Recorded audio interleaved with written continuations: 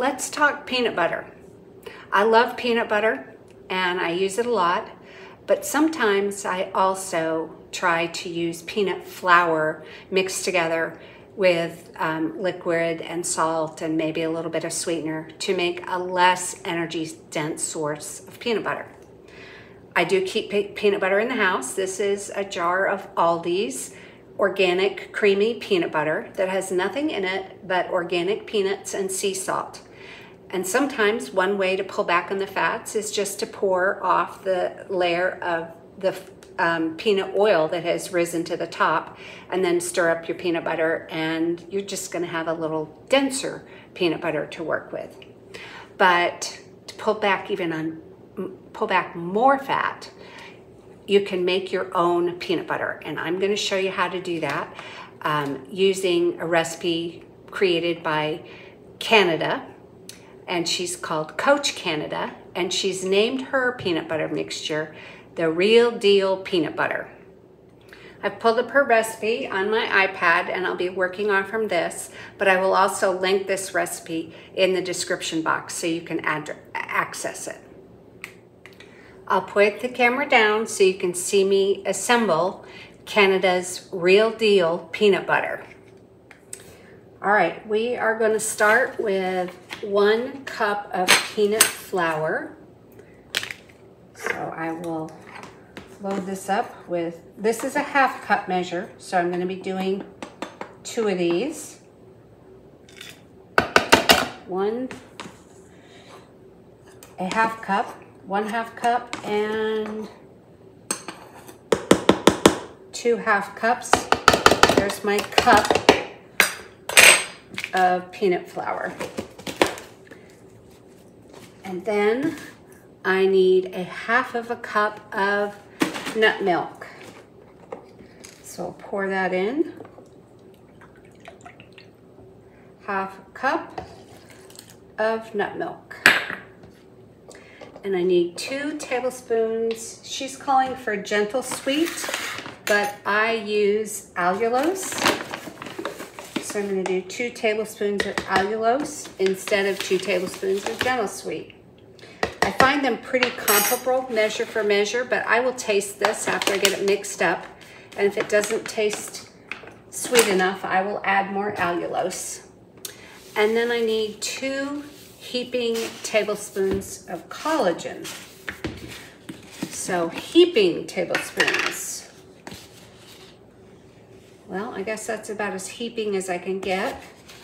Heaping tablespoons. I would call that a very generous 3 tablespoons of collagen.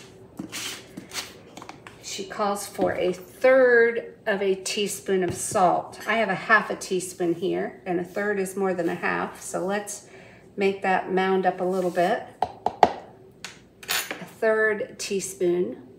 No, yes, a 1/3 is more. Okay, and then a 1/2 teaspoon of butter or buttery coconut oil. Well, I have butter in my butter dish, so I'll put that in.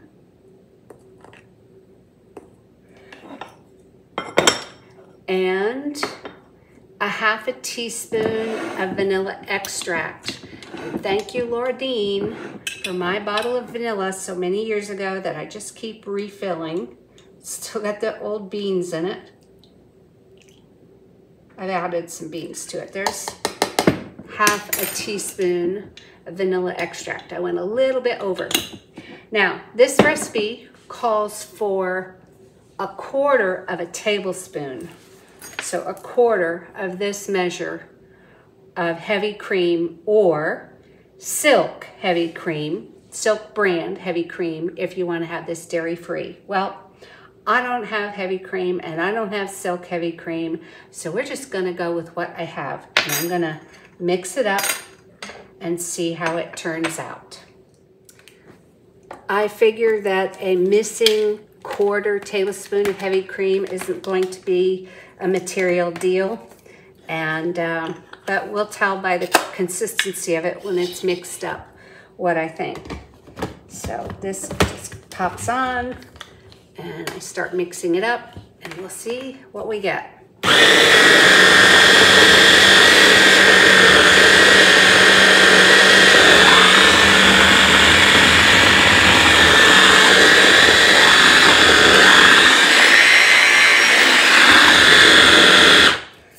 I'm gonna open it up and look.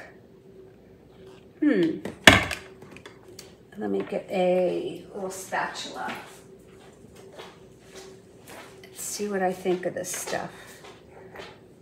Well, it's got a nice creamy consistency. It looks like I didn't quite get all the flour on the bottom mixed in. So let me move this blade and then I'll poke around down here at the bottom and see. No, it's just a little bit. I think I would like this a little stiffer. So, I mean, it's peanut butter consistency, but a little bit thin. Let me taste it, see what I think. I think Canada's had this recipe out in circulation for quite a while, but I've never made it because I've always taken the lazy route of just taking peanut flour and water and salt, maybe a little stevia, and mixing it up the way I wanted it, whether I wanted it dry or really runny for like a dip to have with an apple slice. This is runnier, like I would have with an apple slice. I do have to admit, it tastes better than when I just mix up peanut flour, water, salt, and stevia. It tastes a lot better. But I want it denser, so I'm gonna mix in some more peanut flour. I think what I'm going to add, well, I have a tablespoon measure in here. Might as well be a little more precise.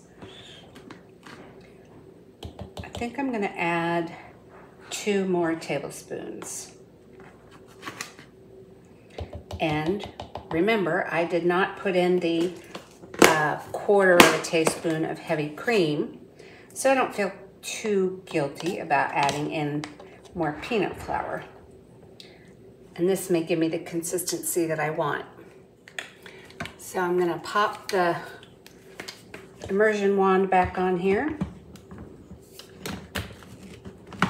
and give it a run.